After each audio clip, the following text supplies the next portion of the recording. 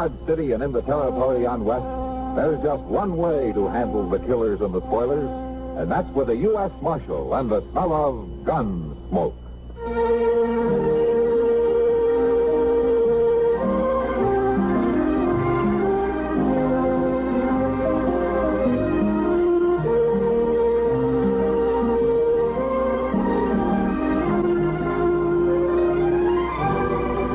Gunsmoke, starring William Conrad. The story of the violence that moved west with young America.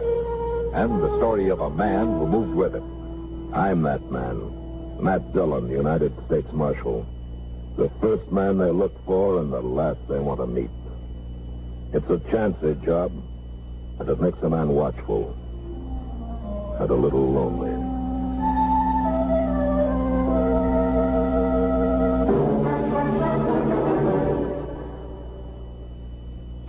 I can't believe you papered this room. I did. Just followed one of those how-to-do-it books. Fred didn't help you? Lately, he's had nagging backache with sleepless nights and feels worn out. A person doesn't feel up to much with backache.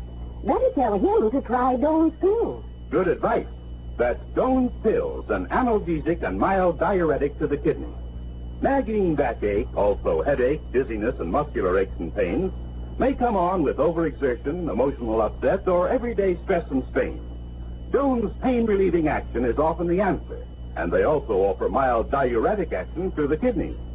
So if nagging backache is making you feel worn out, tired, and miserable, with restless, sleepless nights, don't wait. Try Doan's pills, used successfully by millions for over 60 years. See if they don't bring you the same welcome relief. Get Doan's pills today. To save money, buy Doan's big economy size.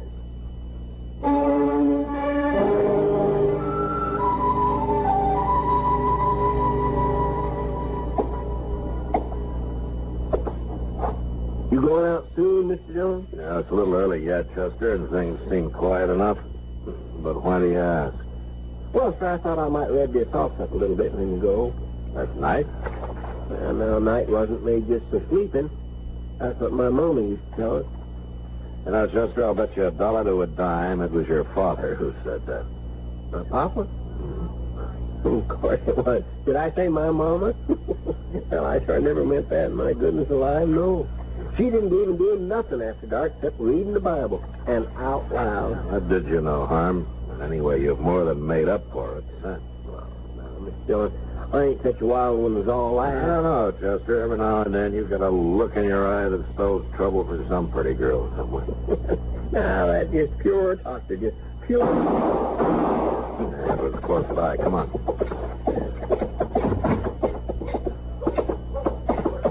Yonder. Right in the street there, see? Yeah, I see him. There's nobody else around. Take a look down the alley. That's Dane Shaw.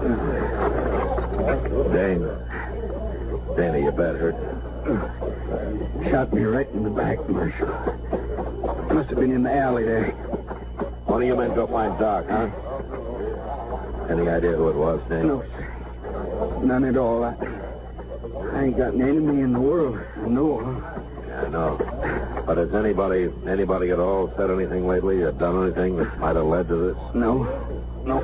Did you see him at all? No, sir. But I did hear him say something about Stone, Marshal. That's all I heard. Stone. A man's name? Could be. Anyway, that's all I heard. Maybe he thought I was somebody called Stone. I don't know. Well, I don't know no Stone. Not around here, anyway. No. Do you, Dane? No, I don't.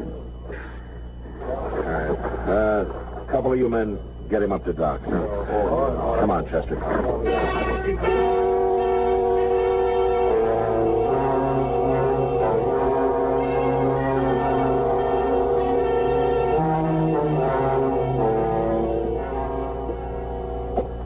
Dane's such a nice, peaceable fellow. It's a downright shame, that's what it is. You want to smoke coffee? Yeah, I think so. Now that he's right, Chester. He got shot by mistake. Mm-hmm. How come you're so sure? Well, his hat, for one thing. Yeah, it's the same shape and the same color as mine. Yes? And Dane and I are built enough alike. We're close enough in size that somebody could possibly make a mistake. Especially at night. Well, maybe, but that's stretching it some, if you ask me. Except for one thing. I once knew a man named Stone. You knew him? You mean he's dead? Mm-hmm. Well, but if he's dead, then it couldn't have been him. Stone had a friend called Danch. Might have been Danch. Why? Now, they were both cow thieves down in Matagorda County, it was. One day, Danch found his friend Stone hung from a live oak tree. Now, I haven't seen Danch since that event, but I've heard that he's often sworn publicly that he's going to kill me for it. Oh, did you... No, Chester. Probably some cattlemen caught him using a straight iron and practiced a little quick justice. I wasn't even around. I don't hang people. Anyway, if it was Danch, he's probably still in Dodge. He'd have heard he shot the wrong man soon enough. Were you going to look for him? Well, it's better than letting him look for me. Especially seeing the way he goes about it. Well, what's he look like? In case I see him first. Yeah, he's tall, thin. He's got one mark you can't miss. If you're standing on his left side, anyway. What's that? He had a fight somewhere. Got his ear chewed off. Well, unless he's growed another, that ought to make him easy enough to spot. I might wander around and see if he's been around the Dodge house, ain't it, Stone? All right, Chester. I'm going to make a round to the saloons. I'll be at the Long Branch last. Yes, sir.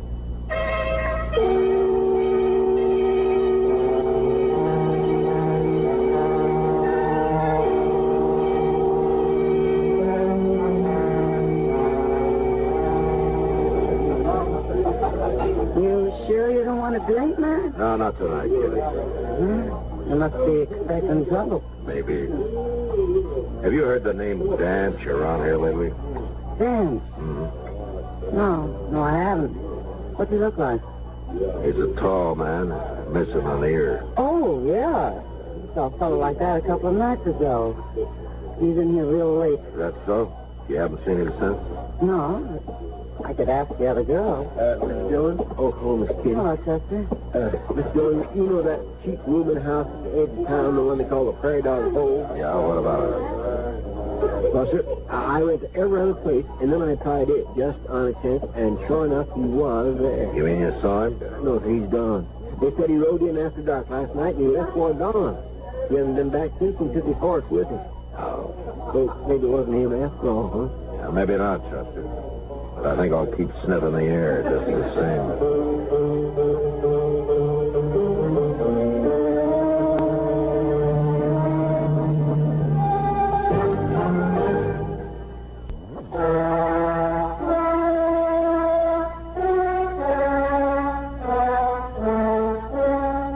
The next afternoon, about sundown, Dane Shaw suddenly died. He hadn't been badly hurt, but as Doc said, you never know how a man's heart will react. Anyway, Dane, a man without an enemy in the world, was dead, murdered. And in place of me. That night I was walking down Front Street thinking about it and wondering why it's the innocent that so often get hurt when... All at once I had a feeling I was being followed. I walked on till I reached an alley, and then I turned into it casually.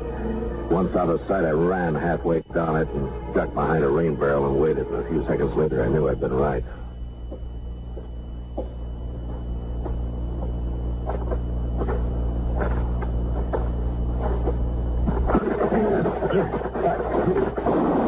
Don't kill me. Don't kill me, Marshal. Well, that depends on you, mister. Now get up. You got my gun. I'm unarmed. You went off when you jumped me, that's all. Shut up and turn around. Yeah. All right. The jail's right around the corner. Walk ahead of me and walk careful. I will. Sure I will.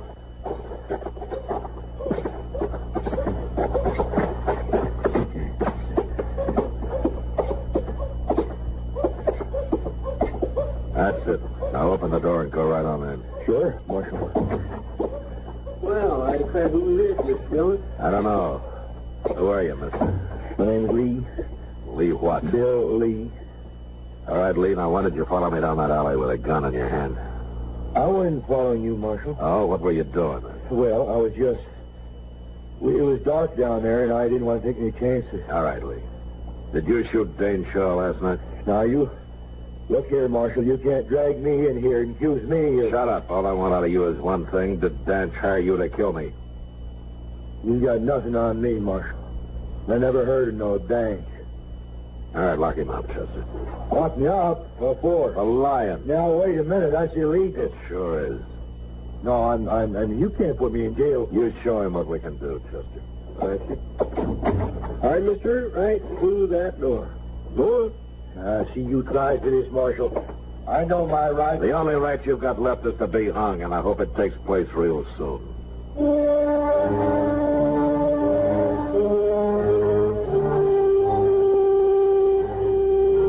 Every morning, Chester brought Lee out of his cell, and I questioned him, but he admitted nothing day after day. We kept him in jail anyway, and I hoped Dan should hear of it and come into town to do the job himself.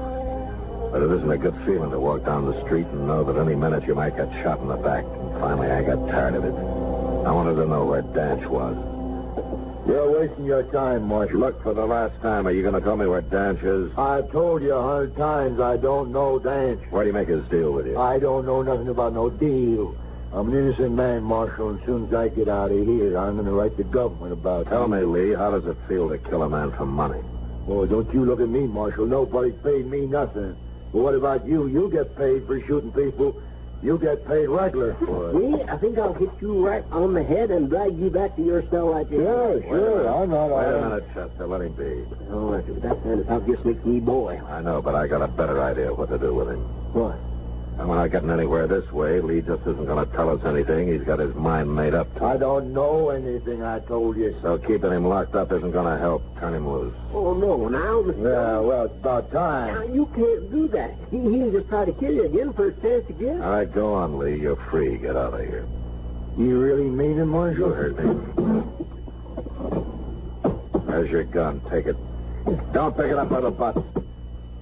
That's better. Oh, I wouldn't try nothing, Marshal. You'd die if you did. You're not fast enough to kill me face to face. No, and I wouldn't try. Well, goodbye, Marshal Chester. I'm leaving. I'm taking the next train to Abilene. I'll leave. Yeah? There's just one thing. What? You said I get paid for shooting people. Oh, no, Marshal, I didn't mean nothing. No, in a way, you're right. Sometimes I have to when there's no other way out. But I won't get paid for shooting you. What? Now I figure killing you will be part pleasure and part self-defense. Well, what are you talking about, Marshal? Just that. Yeah, but why do you want to shoot me? I don't like men of your kind. Well, Marshal, you can't... I can't let you get any farther than that boardwalk. I'd be a fool if I did. Now, you go on out the door, Lee, and I'm coming right after you. No. I'll feel a lot safer with you dead. Go on now. No, I'm staying right here. And then I'll kill you right here. You're armed? No. I'll give you my gun. Don't touch it. Don't kill me, Marshal. Don't kill me. I'll tell you anything you want. It's too late. You'd probably lie anyway. Oh, no, Marshal. No, I won't. You listen to me. Danch is down the Santa Fe Trail, about 75 miles, across the Cimarron, place called Wagon Bed Springs. He is. He's waiting there for me. He's waiting to pay me. When you kill me, is that right? I'm not going to kill you, Marshal. No, Take his gun, Chester, before he changes his mind. He's a pretty brave man. Sure. You can take it. Hey, Mr. Dillon. I told you. You let me go now? You know, Danch isn't going to like your having killed the wrong man and me still walking around in good health, Lee. And the law wouldn't like it if I turned a murderer loose. So lock him up, Chester, and then get the horses. You know the way, Lee.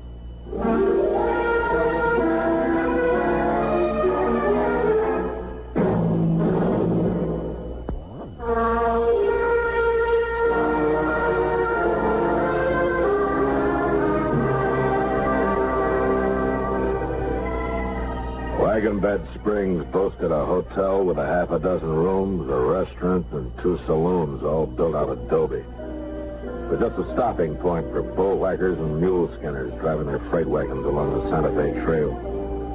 When night came, Chester and I rode in, found a corral for our horses, and scouted the town. Danch wasn't anywhere in sight, so I decided to begin asking questions.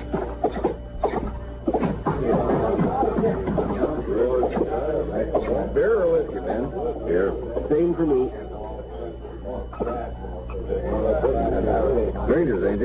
Yeah, we're supposed to meet a friend here. Well, look around, mister. I have. Can't find him. If he's in Wagon Bed Springs, you can find him. This ain't a big town like Dodge and them places. I wish it was. You know, I'd like to see Dodge sometime. Well, that's where my friend may have gone, but maybe you saw him when he passed through here. A tall man, one ear. Oh? Yeah, calls himself Danch. Well, sure, I know him. He was here quite a while. But he left just yesterday. He's gone to Texas and sure not Dodge. That's so? He tell you that? Well, that's what he said when he left. Yeah. All right, thanks. Sure. He's staying here long? No, not long. Here's for the beer. We'll be back as soon as we eat. Good.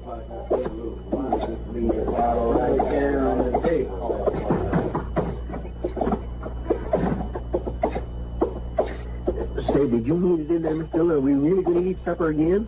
Chester, that barkeep said he'd never seen Dodge. He was there last fall. I remember his face. Well, if he was in Dodge, he knows who I am. Danch is here somewhere, and that barkeep's going to get word to him mighty fast. Now, come on, let's get across the street. Where are we going? We'll follow him when he goes to tell Danch I'm here. He'll leave as soon as he thinks we're in a restaurant. All right, he won't see us here. Can I go with you? Yeah, if you stay out of the way. Oh, I will.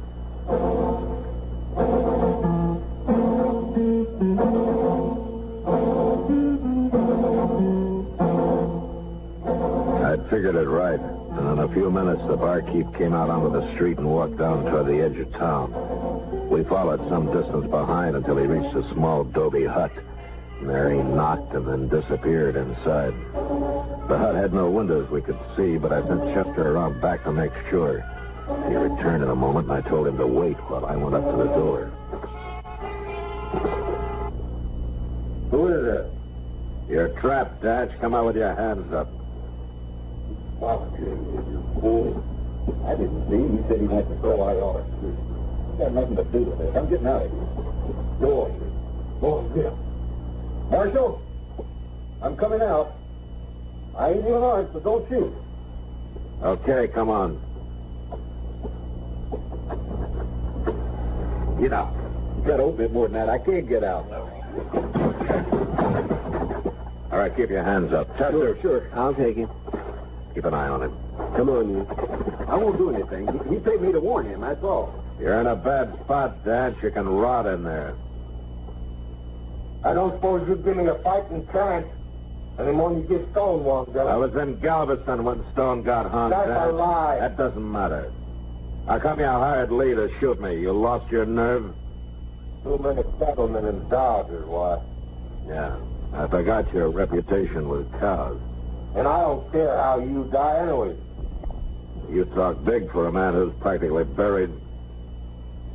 I'm coming out, Dillon. I'm coming out with a gun. Don't do it, Danch. I'll have to kill you. I hang anyway, and I just might get you. I backed off around the corner of the hut and waited. Danch opened the door wide, and then suddenly he sprang out, a gun ready in each hand, expecting to face me. He stood there for a second before he realized he'd been trapped again. And then he made his choice and started for the corner of the hut where I was.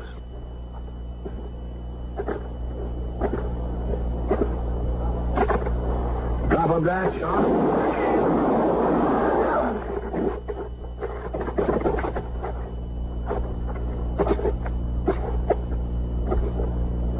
Mr. Dillon? Okay, Chester. Is he dead? Yeah. Well, he tried to kill you, Marshal. It was self-defense, pure and simple. Shut up. What do we do with this man, Mr. Dillon? Let him go, Chester. He's just scum. All right. Bury him, mister. Eat Pager. Yes, sir. I'll take care of it. If I ever see you in Dodge, you'll go to jail.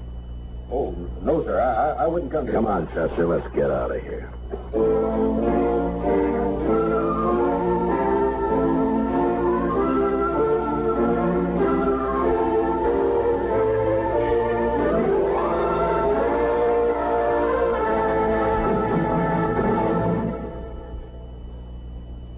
Repeat after me, please. What do you want when you need brand? What do you want when you need brand? Reliability.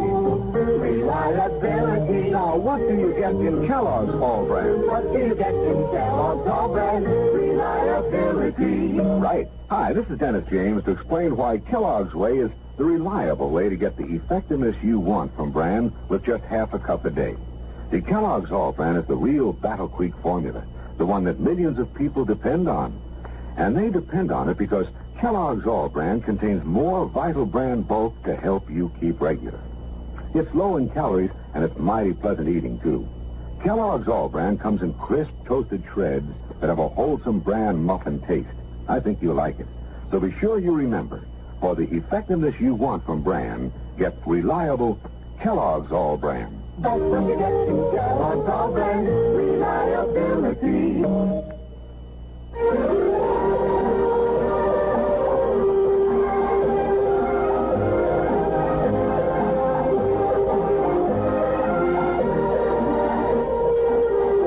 Gunsmoke. Produced and directed in Hollywood by Norman Macdonald, stars William Conrad as Matt Dillon, U.S. Marshal. The story was specially written for Gunsmoke by John Meston. Featured in the cast were Vic Perrin, John Daner, Harry Bartell, and Lawrence Dobkin. Charlie Bear is Chester, Howard McNear is Doc, and Georgia Ellis is Kitty. This is George Walsh inviting you to join us again next week when CBS Radio presents another story on Gunsmoke.